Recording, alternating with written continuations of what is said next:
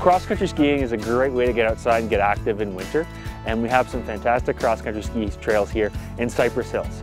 If you head up to the Spring Creek Trailhead, which is right on the plateau, just off Murray Hill Road, we have approximately 10 kilometers of beginner cross-country ski trails groomed.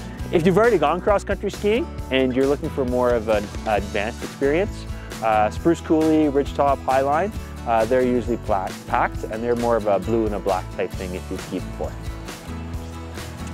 If you're coming out cross-country skiing, I mean, the big thing is get yourself ready for the day. So check the weather before you come out. Hidden Valley Ski Area has a little thing on their webpage which tells you the temperature out here, so check that out.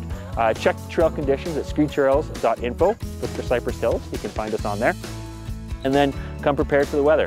When you come out for the day, be prepared. You're gonna be working a little bit, so make sure that you're dressed in layers so you can take some off and if you need to adjust your temperature. And you know, bring some food, some water, so that when you need a snack, you can grab a drink or grab a bite and keep on going. So one of the key things about cross-country skiing is to be able to shift your weight from ski to ski. One of the tips and tricks I like to use is thinking about the zipper on the front of my jacket and my belly button. So what I'm gonna do when I ski is I shift my weight over one foot, thinking about moving that zipper over that foot before I push, and then shifting the weight over the other one.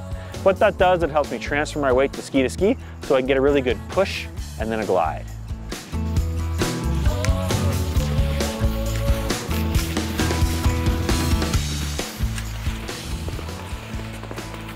So another cool thing you can do while cross-country skiing is called the double pole. When you happen to be going down a hill or just want to go a little bit faster, you can always do one of these. So it's just planting your poles, bending at the waist, keeping the arms straight, and away you go.